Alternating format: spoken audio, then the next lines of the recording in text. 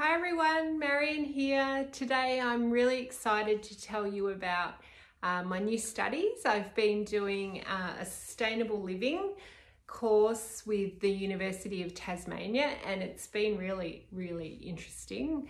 And I'm really looking forward to, I think, sharing a little bit more about my own journey with sustainability, which I've been quite active in for some time.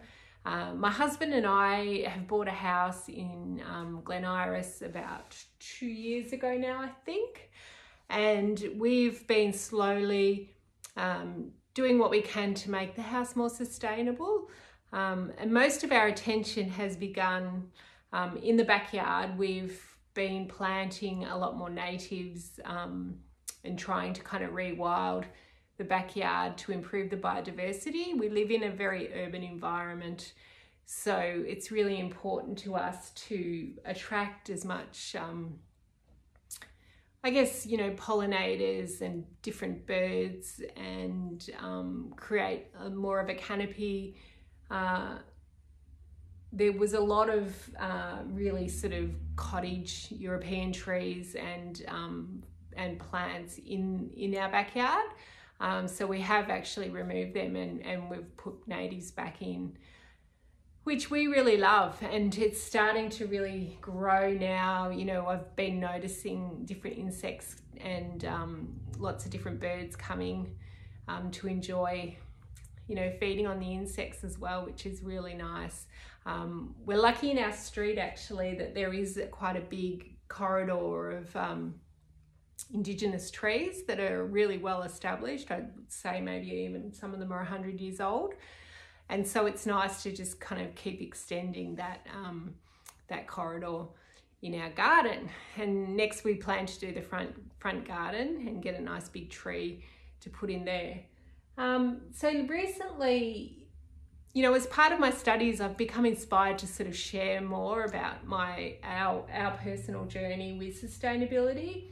And sustainable living. I think it can really help to share our knowledge in the community. And I was speaking to someone at council on the weekend and just saying, you know, like we're doing all of this work on our house and in our garden to make it more sustainable.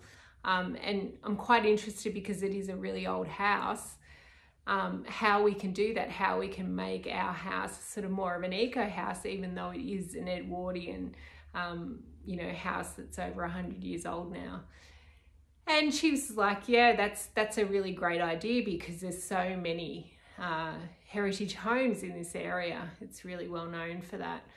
So I thought it would be a great idea to start sharing that and putting together some blogs and really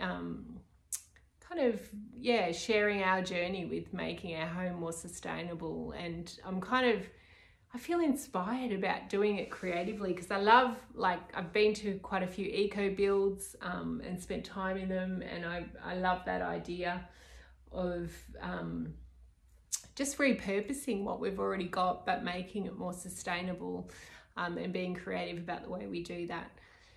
And so the first step we did was to get an energy assessment, and we went with a company called Be Comfy, and I'm going to provide all the links, you know, for the different people that we're working with. She was really amazing. She came over and she spent the day here and just checked everything, like from the building structure to the, you know, the windows, and then all of the amenities like the gas and the heating and the cooling, the electric and how the electricity works. Obviously we want to eventually go solar, but then they also give you a report and they tell you all the different changes that you can make and kind of, you know, what ones are high impact and what ones might be low cost, high impact versus, you know, low impact, high cost. There's also a number of different rebates available depending on where you are in Australia.